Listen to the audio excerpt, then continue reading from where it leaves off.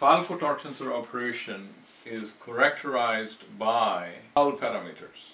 The 12 parameters are torque sensor raw value, torque sensor rectified value, torque sensor peak value, actual torque sensor value, turn on speed, turn on delay, base active current, turn off delay, and max TS value, TS turn on value, and TS offset value. How do you get the most out of your torque sensor? The first step is to calibrate your torque sensor. So how do you calibrate your torque sensor? One way to calibrate your torque sensor is that you use Falco interface 1.4.3, right? I have in my hand the micro and plus USB stick. You can get that from Falco, and you need to plug this into your laptop, a Windows laptop, and then you can download free Falco interface on your laptop, and then once you have the two, then you can connect between the Falco interface and your Falco system and calibrate the torque sensor. So the first thing is we want to focus on these 4 parameters, right? So these 4 parameters allow us to make sure that when you are not pedaling, when the bike is at standstill, the torque sensor is correctly calibrated, right? So the first thing you want to do is look at the TS raw value. So the TS raw value will vary 300 to 500, right, when you're standing still. If you have connected the Falco interface with your Falco system, you want to sit on the bike and see the variation in the TS raw value. If there's no variation, it's great. Okay, if there's no variation, it's great, right? That means that the motor is very close to calibrated value in the frame, right? The second step is you want to take the wheel off the ground and twist your throttle and look at the actual TS value. If this remains 0, then you're also great, right? But if there's a count here, right, so you're looking for 2 counts. One is variation in the raw value when you sit on the bike, right? And the second is you want to look at the actual TS value. So you get 2 offsets from this exercise, 2 numbers. Okay, we can call it offset 1 for sitting, and then there's the offset 2, no load throttle operation. Okay, so with these two numbers go into this parameter value here, which is also in the Falco interface, and these are under the tab motor control. Right. So this is under motor parameters tab. Parameters under motor control tab, right?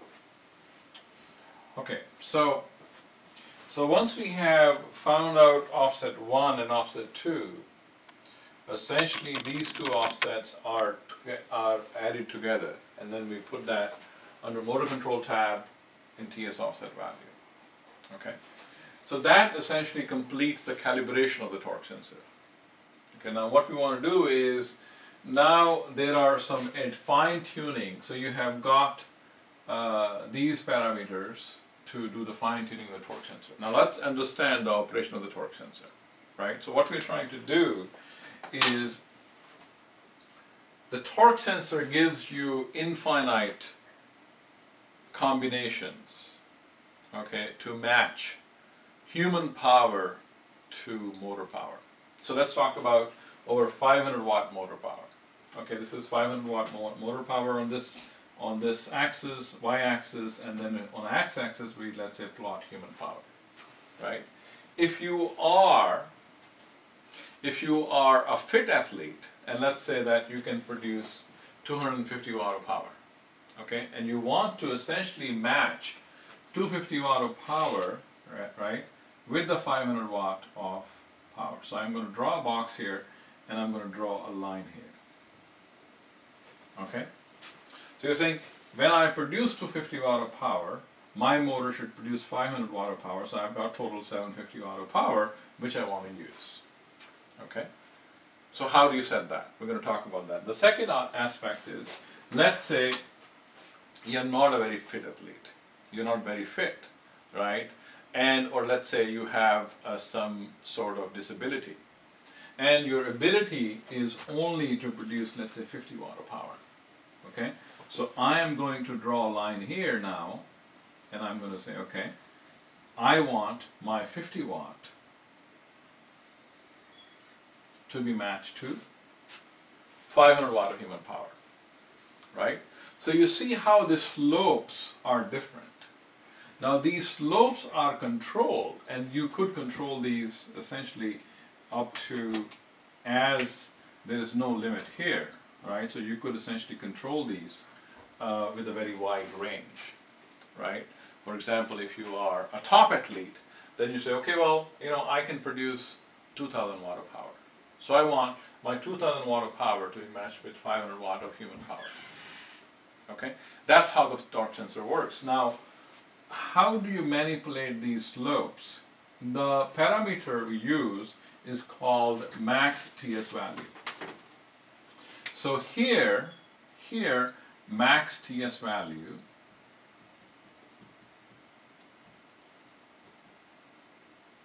could be as high as, let's say, 20.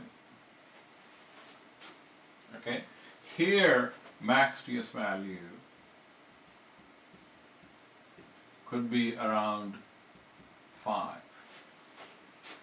And in this case, max TS value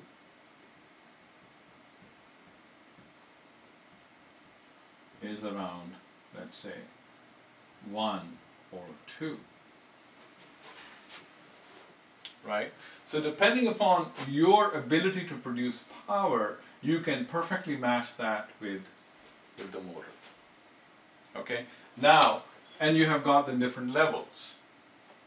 Right? Level 1, level 1, level 2, level 3, level 4, level 5, and then a turbo mode. These control the torque. For a 500 watt motor, this is about 8, then this is about 12, this is about 16, this is about 20, 24, and then you have 26. Okay, so these are the different torque levels, not the power levels, torque levels when you control through systems. Right? So let me quickly talk about the turn on speed, the turn on delay, base active current, turn off delay, flip TS command, and TS turn on value. Okay, so turn on speed is the speed at which the torque sensor comes on. You can set that, right?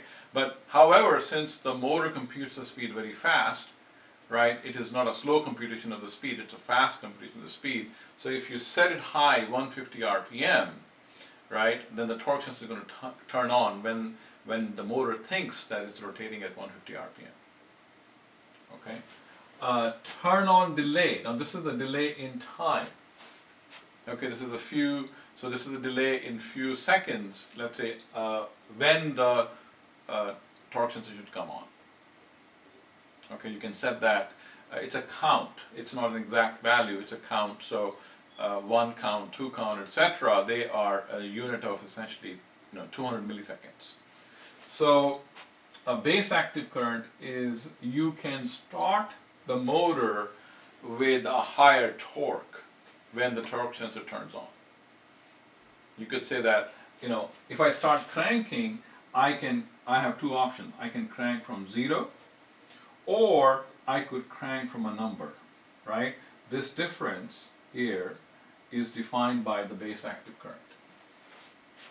Okay, then you have a turn-off delay. So after you stop pedaling, how long after I stop pedaling should the torque sensor turn off? Now, why do we have turn-off delay? The reason we have a turn-off delay is to take into account that as you go higher in speed, the humans lose ability to produce torque because you have got more focus on the power, right?